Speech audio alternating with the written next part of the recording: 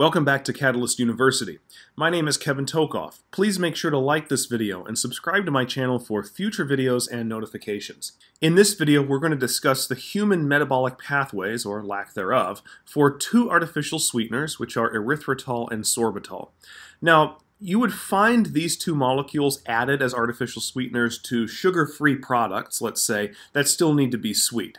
Okay, so for example, if you were to get a sugar-free Jolly Rancher, sugar-free Jolly Ranchers actually contain sorbitol, and some other, usually things you buy in the drugstore or health food stores would also contain erythritol. Okay, and you can also buy these artificial sweeteners in granular form, and you can add them when you're baking a cake, or if you want to sweeten your coffee and not add sugar, you can add them to that as well.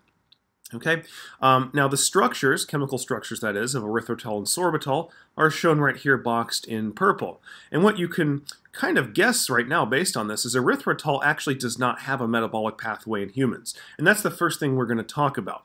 And then we'll get into the implications in health and disease, as you could probably guess over here. So erythritol, as I mentioned, is not metabolized in humans. Okay. In fact, erythritol has never been shown to be metabolized by the microflora, in other words, the microbiome that exists in your gastrointestinal tract. So erythritol is really just, from our purposes, it's just an inert, completely inert, non-labile artificial sweetener. So it's not metabolized at all. So that being said, when you consume erythritol, it tastes sweet because of its ability to bind to sweet taste receptors in the tongue. But it just basically goes through your GI tract and eventually ends up in the colon. And just so you know here, I've abbreviated erythritol as ER and sorbitol as SBL. That's not a standard abbreviation, but it'll work for this purpose. So inside here, this is the lumen of your colon, all right? And so erythritol from this purpose is viewed as a solute. It's going to be inside the colon in a large amount because none of it is metabolized. And so what happens is the solute concentration inside the lumen of the colon increases. All right, so hopefully you know from basic physics or even physiology that if I have a large solute concentration inside the lumen of a tube, it's the same kind of thing if it was in the cytoplasm of a cell, then that's going to increase what we call the osmolarity inside that lumen, okay? Because we've got all sorts of solutes in here. Eventually we'll see sorbitol, but right now we've got a lot of erythritol here inside the colon. That increases the osmolarity inside the colon. And so the compensatory reaction is for water to osmose into the lumen of the colon. Okay, and so when you have a lot of erythritol in the colon, you have a lot of water osmosing into the lumen of the colon. And so when you get more water in the colon, that's ultimately what produces the diarrhea that you get, or at least loose stool, when you consume a lot of erythritol. In fact, don't do this experiment. I've done it once before inadvertently.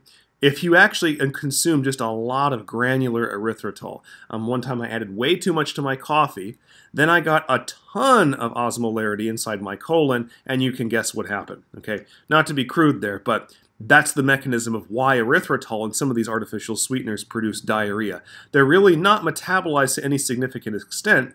Erythritol is not metabolized at all, and so it increases osmolarity in the colon, and so water rushes in to balance the osmolarity between the lumen and the tissues outside, and so the water in the lumen is what gives you the diarrhea. Erythritol is not metabolized, but sorbitol, on the other hand, is metabolized to fructose, and sorbitol can be produced from glucose. Both of these reactions occur in humans. And this short two-step pathway is what we call the polyol pathway. Polyol because these molecules have a lot of alcohols, so they're called polyols. Now, some tissues, such as the seminal vesicles, as we'll see on the next slide, need to manufacture fructose. And notice this is fructose without a phosphate. If we were looking simply at glycolysis or the pentose phosphate pathway, what we would see is like fructose 6-phosphate, or in glycolysis, fructose 1,6-bisphosphate. Fructose is needed in some amounts in its non-phosphorylated form, just general fructose like this. And you can't make that through glycolysis. So you have to have this polyol pathway to make just regular fructose. And so the pathway is glucose comes into a cell, and an enzyme called aldose reductase uses an NADPH to reduce this aldehyde at the top into an alcohol. And when you do this reduction, you get this molecule, which is called sorbitol. Now, we'll come back to this in a minute, but sorbitol can actually be taken as an artificial sweetener directly, okay, through the diet. Now, any sorbitol that you have, some of it would be from a supplement, like from the diet, and some of it would be produced from this glucose. But in any case, some of that sorbitol in some tissues is going to be oxidized by sorbitol dehydrogenase. It's going to use the NAD to abstract the hydrogen right here off of carbon number 2 of sorbitol, and that's going to give you a ketone right here, and that's characteristic of fructose. Okay, so that's how we can generate fructose from sorbitol. Now, as I mentioned, sorbitol can be produced naturally from glucose by the reaction of aldose reductase, and then in some tissues dehydrogenated. But you can also get sorbitol from the diet as from an artificial sweetener that we've talked about. And if you have excess sorbitol, not all of it's going to be able to be metabolized by certain cells, such as the seminal vesicles. Instead, that excess sorbitol is going to end up in the lumen of the colon in the same way that erythritol did a minute ago. And so you have all this sorbitol in the colon that's excess.